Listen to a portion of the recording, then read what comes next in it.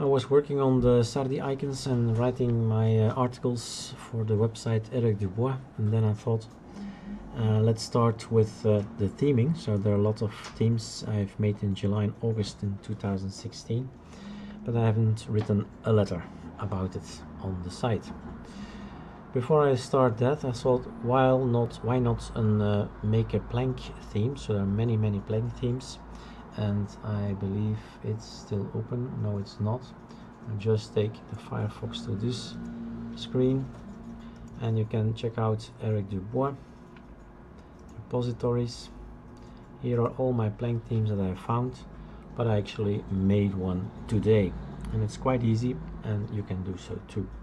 So this is the Mint Y theme, which is the one you're seeing now. You can install it if you follow the steps on GitHub, but that's not what this movie is about.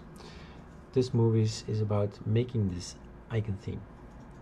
So just get them from the net, and you'll see you have to install it. Install the program Plank, of course, otherwise you don't need the themes. And then the themes are located in a specific place. So we're going there. I'm going to check what is maybe already here. Yeah. So you can see I'm in Erik, local, share, plank and themes, and it's a hidden local folder. And in here we have this new icon we've made, new plank theme we made, and it's quite easy. It's just one file, doc theme. All it does is tell a bunch of stuff, and let's go over the bunch of stuff. It's not so technical. So this is our code, and so we named the thing. Well, you know who I am. The plank theme. How round is your icon? So let's have some fun.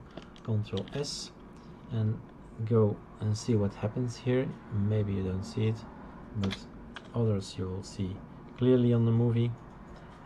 Save. Now you see it a bit more. If I take 50, you see it enormously. If I take here 50, it will become something like that. So Ctrl Z, Ctrl Z, Ctrl Z, Ctrl Z. Everything is back to normal. So this is how we investigate what all these things do. Let's exaggerate and let's take line width 5. Okay, so that's a line width. Fine. And then all the colors. So the codes, I got the code from the arc theme. So this line here doesn't do anything, but it's an explanation.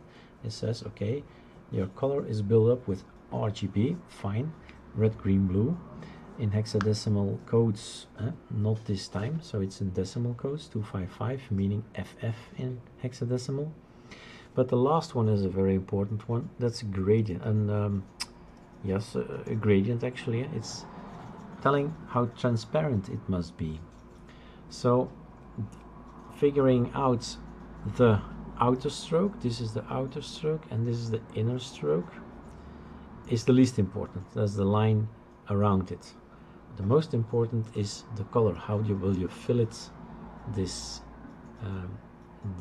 black background? You could say I'm gonna fill it with 255 00 00, save.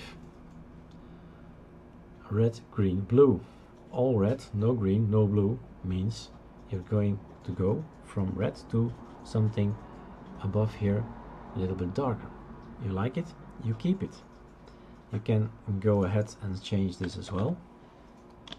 And this is the fun you can have with these planking themes. So you see instantly what's happening, what the effect is on your code. Now I'm going to change the transparency 255 to 10. That immediately explains, I see much more, it's much more transparent. And if I take 255, there is no transparency.